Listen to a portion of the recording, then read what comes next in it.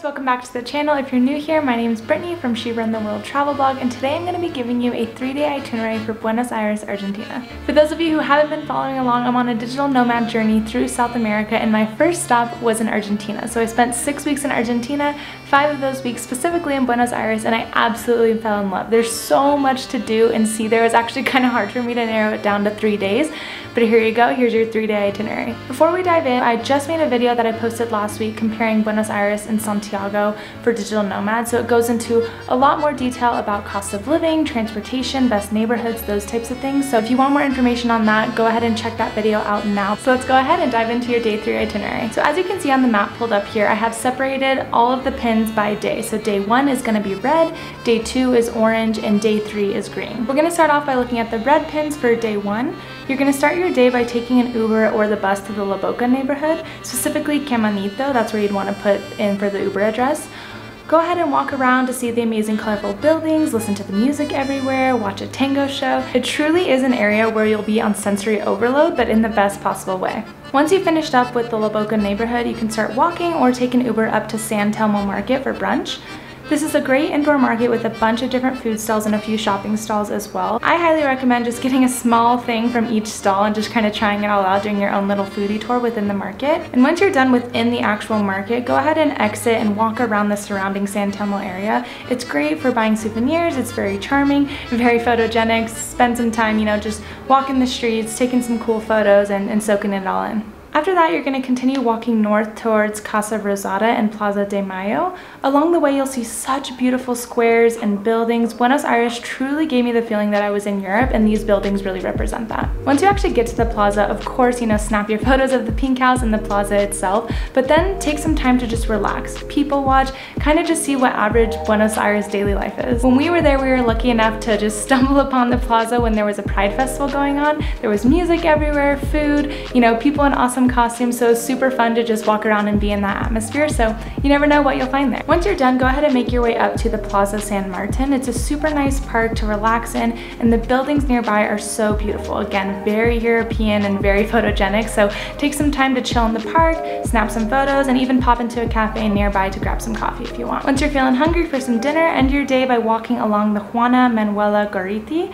It's a waterfront area. As the sun is setting, it's a great place to find dinner, drinks. It's really lively this time of night, so it's the perfect stroll to just kind of end your day, walk and see, you know, where do you want to eat. There's so many restaurants to choose from, snap some cool sunset photos over the water, and just enjoy the end of your first day. I can highly recommend eating at Estilo Campo. It's a steakhouse right on the water, and it was insanely good. So if you want to splurge, have some steak, be along the water, highly recommend that. Now we're on to day 2, which are the orange pins. So you're going to start your day off by walking along Avenue Santa Fe and find breakfast. Then you'll pop into El Ateneo Grand Splendid. It truly is the most beautiful bookstore I've ever seen. It was an old theater that they converted into a bookstore. So even if you don't want to buy a book, just pop in there, snap some photos, and just kind of admire the architecture. Next, you're going to walk up to the Recoleta Cemetery. It costs $10 to enter, and it probably is one of the most famous and touristy things that you can do in Buenos Aires, but it really is worth it. It's so cool. You can spend at least an hour there just walking around, seeing all the cemeteries,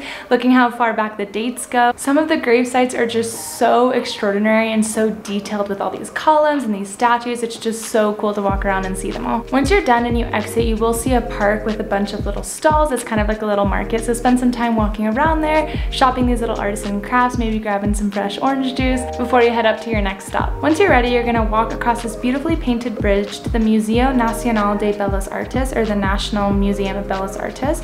Even if you don't want to go in, it's a beautiful building, and right nearby there is a huge statue. It's called the Floralis Generica. I know I'm not saying that right, but it's basically just this huge metal floral statue. It's super cool to snap some photos. Next, you're going to continue down Avenue President Figueroa Alcorta to Museum of Latin American Art. It does cost 900 pesos to enter, and when we went, it had an awesome Frida Kahlo exhibit. I'm not sure how much longer that's going on, but obviously there's going to be super cool exhibits going on year round. The museum itself isn't too big, so it's a nice way to kind of just, you know, relax, stroll casually, not feel like you need to be going on to your next destination, but also not feeling super overwhelmed by all the art that there is to see. If you continue on that road, you will run into a huge connection of multiple parks. There are the Japanese gardens there, the February 3rd park, the Paseo El Rosedale Garden Park, and there's so much more. So I would just spend some time walking around, sightseeing, you know, plopping down, enjoying some time in the park. It really is so massive, and all of the parks are so beautiful in their own way. So I would highly recommend trying to see as much as you possibly can in this park complex. And you're gonna end your night by grabbing dinner and drinks at the end of the park in a place called Avant Garden.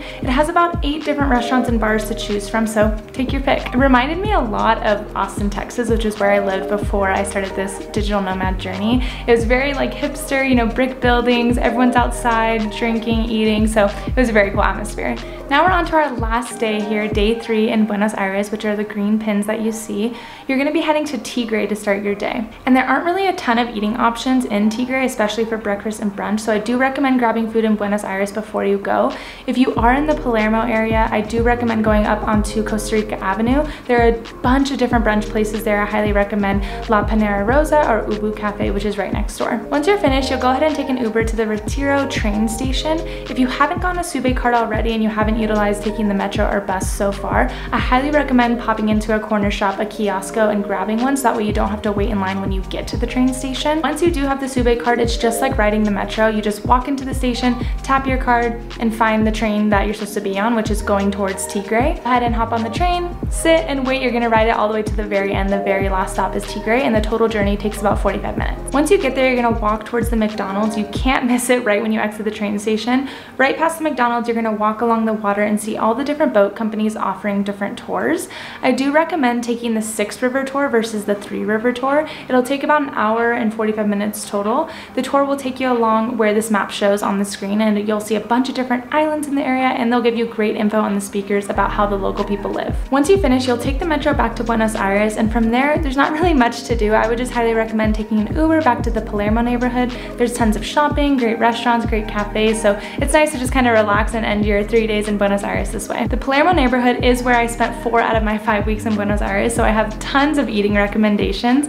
If you are looking for, you know, something fancy, steak, Argentinian, Don Julio is the most famous steakhouse in all of Buenos Aires. You will need to make a reservation in advance, and it's gonna cost you anywhere from about 11 to 13,000 pesos per plate. If you're looking for something a little bit cheaper, the great Italian place is called Cucina Paradiso. For seafood, you have La Pescadorita, and if you're a burger lover, there's a great little spot called Burger Forever that's really cheap and really good. For that, I do recommend going up to Plaza Serrano. It is the best place for nightlife in the Palermo neighborhood. There are food options there too, so if you want to just go over there first, grab food, and then stay there for drinks, totally up to you. And if you want to add on a unique bar experience, head to the Whole Bar Alcatraz. It's a really cool themed speakeasy. The theme is so cool. Obviously the theme is Alcatraz, so you walk in and you genuinely feel like you're in jail. There are jail cells everywhere. All the waiters and bartenders are wearing, you know, orange jumpsuits. It's just super cool and unique, so I would recommend it. It is a little bit pricey though. It costs $15 for entry with 1 drink, or you can pay $20 and get 2 drinks. So definitely a little bit more pricey than anywhere else you'd get in Buenos Aires, but you're paying for the theme and the experience. There you have it, your jam-packed 3-day itinerary for Buenos Aires, Argentina.